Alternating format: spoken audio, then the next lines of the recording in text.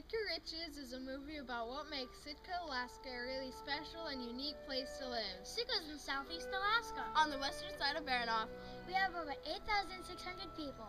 And 14 miles of road. We are rich by history, culture, and our community. We want to show you some of how Sitka is rich. And how we have that richness in our very own lives. I think Sitka's most important riches is rain. What's so good about rain? Rain is messy and wet. Yeah. Well, we wouldn't have the Tongass National Rainforest without rain, and it is for sure one of Sitka's riches. A rainforest has to get 60 to 200 inches of rain per year. We get around 100 inches. That's a lot. There are more than a dozen nature trails accessible from Sitka's roads. Accessible means easy to reach. For instance, the Beaver Lake Trail, it's 3 miles long. There are 24 Forest Service cabins. These are cabins out in the forest open for everyone to use. One is out at Salisbury Sound. What animals live in the forest? Bears live in the forest. So do squirrels, bald eagles, and deer. The Tongass is an amazing forest.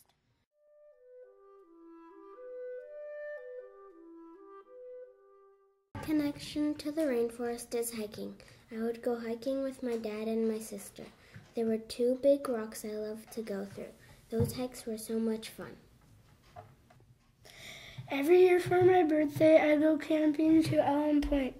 Me and my friends make big fires. We also play in the woods. To me, the forest means camping. I like building fires for the other campers. We have hot dogs for dinner and sleep in the cabin. I have to cut wood for the fire to get big.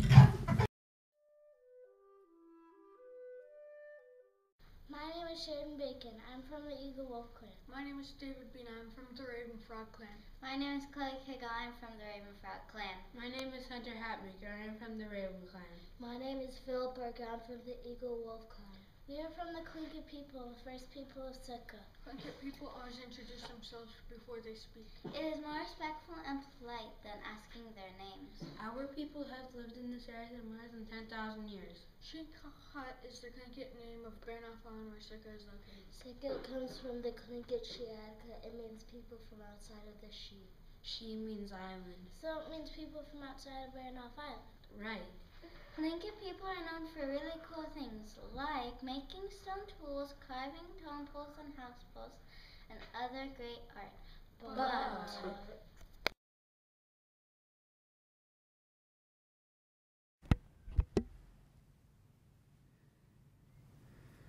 in my life, I do Tlingit drumming.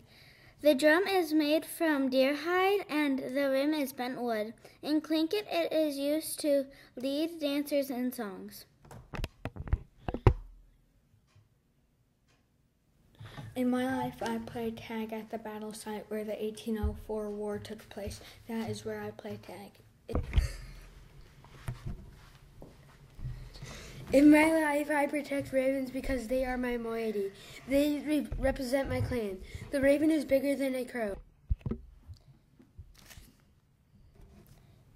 In my life, I'm proud to be a Tlingit dancer. My family are Tlingit dancers, so am I.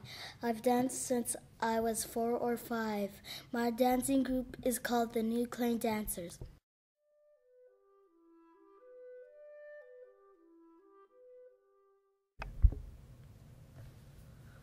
One of the riches of Sitka is Swan Lake. It's right in the middle of our town.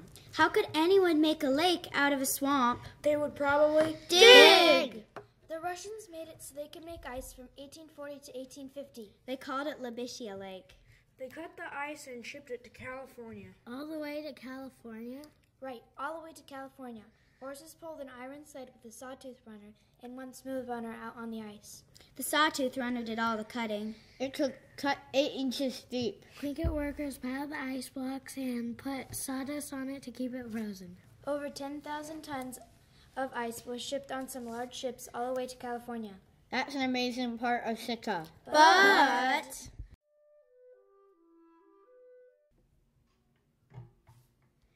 personal connection about Swan Lake is that I go ice skating.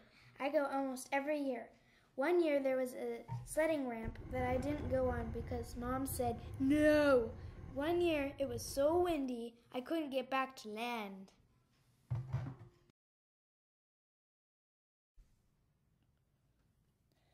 To me, Swan Lake means rafting with my dad because I can see the whole lake with my dad. My dad has to come with me because I'm too young to go by myself.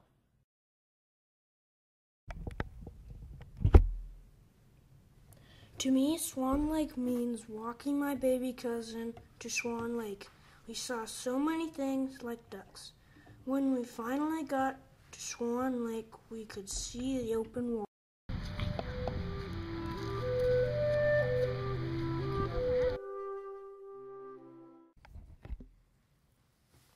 We are going to talk about Sitka Historical Park. Better known as Totem Park. Is one of Sitka's richest because it has been there for over 100 years. Actually, 102 years. It is where Indian River goes out into the Pacific Ocean. It is where a battle took place in 1804 between the Tlingit people and the Russians. The Tlingit people were in their forts near the Indian River.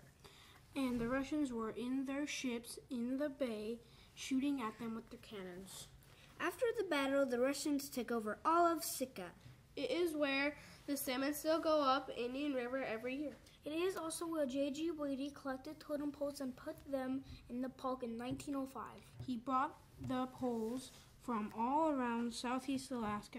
The poles are all along the trail so people can enjoy them. They are all carved from cedar. This is where tourists come every year to learn more about Sitka history and culture. But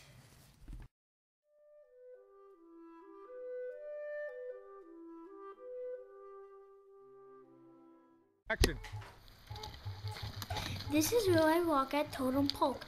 I walk on the trails through the forest. I see a lot of stumps. I hear a lot of eagles screeching. I smell the hailing eggs on the beach.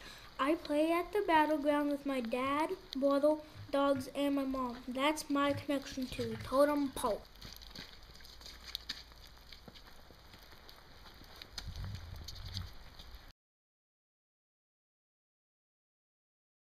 I'm gonna make a wish, 5 wishes if I have to, and it's gonna go like this. I'm gonna think of a wish and I'm gonna set them in. There's 1. There's 2. Just let me get that in. Here, think it. Now I'm gonna think of a 3rd wish. I love making wishes.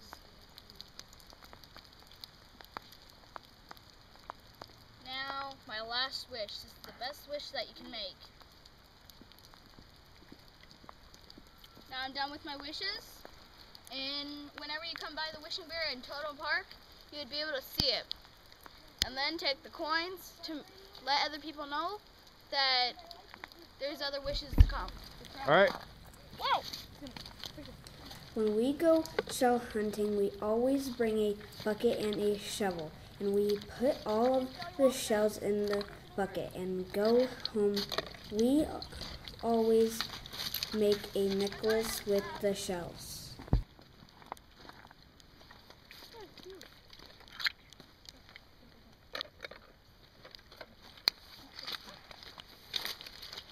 And cut. Riches of Sitka, Alaska. And how we celebrate them in our very own lives. Maybe this will make you look for riches in your town. It might be your history, Or your culture. or the science in where you live. Once you start looking,